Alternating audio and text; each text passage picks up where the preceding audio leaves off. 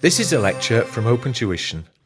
To benefit from the lecture, you should download the free lecture notes from opentuition.com. Well, the next three chapters coming up now, from 19 through to 21, deal with, as you can see on the screen in front of you, the taxation of chargeable gains. The taxation of chargeable gains, of course, on companies, and therefore within corporation tax. As we know, companies do not pay CGT. They have one tax to pay, that is corporation tax, and it's paid on the total of their worldwide income and gains.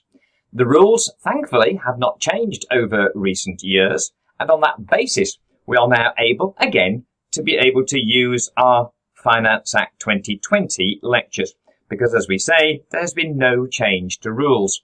The only differences you will discover between what you see on the screen in terms of the study notes shown there and what you've got in front of you for Finance Act 2021, your study notes, the ones that you will use, is that the dates of disposals in some of the examples, most of them to be fair, are mostly 1 year later than in the old study notes that will be shown in the lectures.